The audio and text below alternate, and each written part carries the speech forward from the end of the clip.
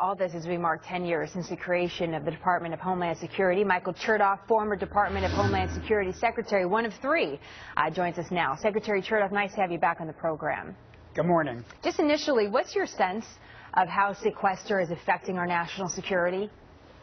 Well, as everybody knows, the problem with Sequester is not so much the amount of money that's being cut as it is the way in which it's cut. It's kind of evenly across the board without regard to priorities about what's more important and what's less important. With some flexibility, I think some of the damage here would be mitigated. But the way it's playing out now, you have to cut equally from programs you can frankly afford to do some cutting from, and also from those that are very important to our national security. And that's one of the reasons that Secretary Napolitano said there were some of these illegal immigrants being released because it had to do with where the money was being cut. You were Secretary of the Department of Homeland Security when the Bush administration's controversial catch and release program was happening, and you ended that program. Is what we're seeing today catch and release all over again, and what do you think about it? Well, I don't think it's catch and release because I don't think it's the policy of the department now deliberately to release people. I think what they're trying to do is manage a couple of things. One is the impact not just of Sequester, but of a continuing resolution that hasn't been passed yet. And then the other is trying to just consider in general, as you balance your resources, how to focus on keeping the most significant threats in detention. But there's no doubt that having some kind of a legislative fix that would give the Secretary the ability to move money from one account to another would give her a better tool to use in managing this risk. So why do you think it's a money issue rather than a policy of this administration?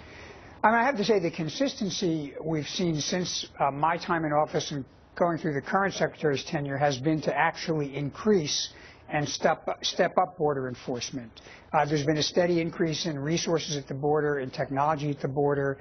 There's been a decrease in the net inflow of people illegally crossing.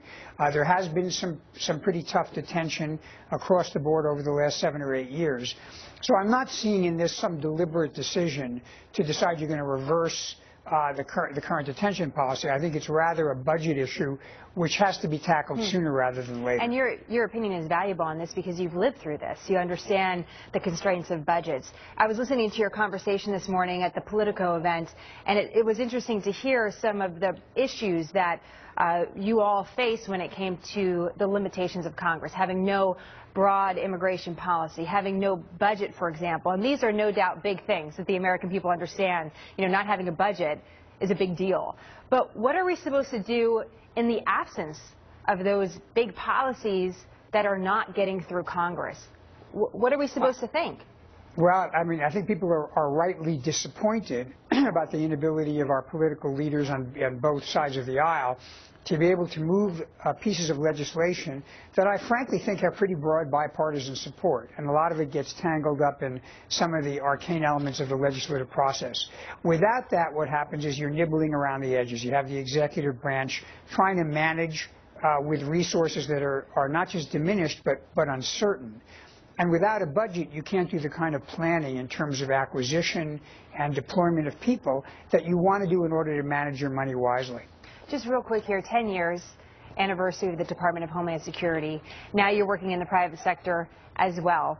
In your opinion, with the new technology that we have, is the Department of Homeland Security effectively and efficiently matching the threats that we face today, or has it grown bigger and less efficient over the years and might be part of the problem in the financial situation that we're in as a country? You know, I think the department has matured and has done an effective job of keeping us safe. And the proof of the pudding is we've not had a serious terrorist attack in this country since 9/11. The one exception, obviously, is Major Nidal Hassan at Fort Hood. So that's a very positive measure of success.